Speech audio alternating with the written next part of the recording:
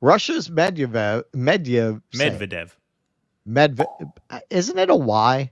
Medvedev? Medvedev. Isn't I it don't know. I always thought it Medvedev? was Medvedev. I always said We Medvedev. are not having a good day with name pronunciation. Yeah. I thought it was Medvedev. Says Moscow's nuclear threats over Ukraine are no bluff. Senior Russian security official Dmitry Medvedev said on Friday that Russia was not. I'm going to call him. I'm going to call him Sparky for the rest of the. Yeah, Dmitry Sparky. Yeah. Said on Friday that Russia was not bluffing when it spoke of the possibility of using tactical nuclear weapons against Ukraine and warned Moscow's conflict with the West could escalate into all-out war. Sparky, deputy chairman of Russia's Security Council and a former Russian president, said Moscow's conflict with the West was developing according to the worst-case scenario and that nobody today can rule out the conflict's transition to its final stage. Russia regards all long-range weapons used by Ukraine as already being directly controlled by servicemen from NATO countries. This is no military assistance. This is participation in a war against us.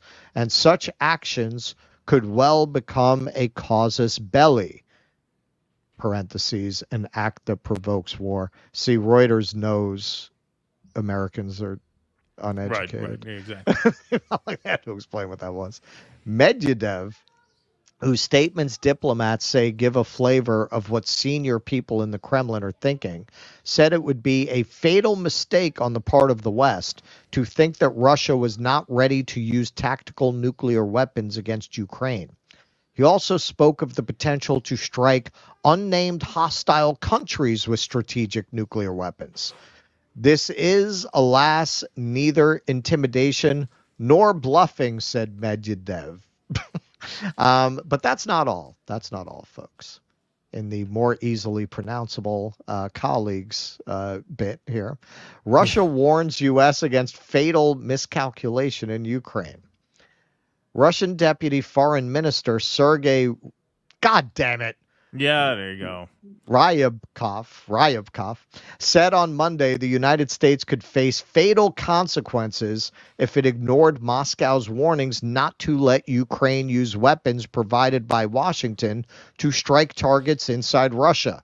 Quote, I would like to warn American leaders against miscalculations that could have fatal consequences.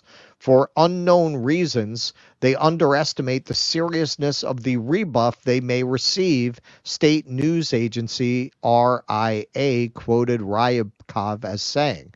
He referred to comments last week by President Vladimir Putin, who said NATO countries were playing with fire and risking a deeper global conflict, one of a series of warnings from Moscow about the risk of a serious escalation.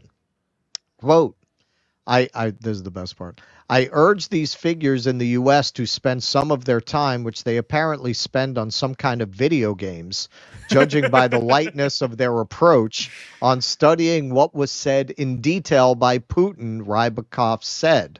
Putin had delivered a very significant warning, and it must be taken with the utmost seriousness, he added. Putin said the West would be directly involved in any use of its weapons by Ukraine to strike deep inside Russia because such attacks would require its satellite, intelligence, and military help. Russian news agencies quoted Ryabkov as saying that attempts by Kiev to attack Russian early warning radar systems would be thwarted, and Moscow may respond asymmetrically to such steps. A Kiev intelligence source said last week that a Ukrainian drone had targeted a long-range radar deep inside Russia that is part of Russia's early warning system to detect whether it is under nuclear attack. Okay, we're not done with the pants shitting portion of the show yet. Here you go. Oh, Ukraine claims it hit missile system inside Russian territory using Western weapons. Now, this picture was actually put up on Facebook with a gleeful caption by a Ukrainian politician. Ukrainian forces claimed Monday that they had successfully hit a Russian S-300 missile system using Western-supplied weapons inside Russian territory. Quote, "It burns beautifully. It's a Russian S-300 on Russian territory. The first days after permission to use Western weapons on enemy territory," Ukrainian government minister Irina Vereshchuk posted on Facebook alongside a picture purporting to show the strike. It is unclear if the weapons used in the strike described were U.S. supplied. So, hey, man, kiss the wife, kiss the kids, kiss the hubby. We're all going down together. Smoke them if you got them. Yeah, no, it just really terrifying thing. And, this sort of brings to mind, the fact that NATO expanded far beyond where it promised it would, which is really, you could trace this whole conflict. One might call it a casus belli. Yeah, exactly. Yeah. I mean, you could trace this conflict in the modern history. I mean, you could trace this conflict back to 1917, if you ask me. But, in terms of the modern incarnation of it, you look at the restraint that Russia had shown for a very long time. They've shown restraint until now. I mean, they keep issuing these threats as if they couldn't have just done this 6 or 8 months ago or 10 months ago or a year ago or in 2014 immediately during the Maidan coup. Exactly. Right. Even going back to 2014, they could have just done this. Right. The fact that it's gone this far without them having taken that action, and I'm not saying I would condone that action. I obviously would not condone that action. But if we're talking about war, right, you're talking about gaming out conflict and war. Why wouldn't they have done this already? Right. I mean, I think it takes a lot of prudence not to have done this already. It takes a great deal of judgment and sobriety not to have done this already. Right. And so how far are you going to push it? How far are you going to push it? Is this going to be what tips everything? Right? I mean, obviously, Israel-Gaza has grabbed a lot of the headlines, as it should, obviously.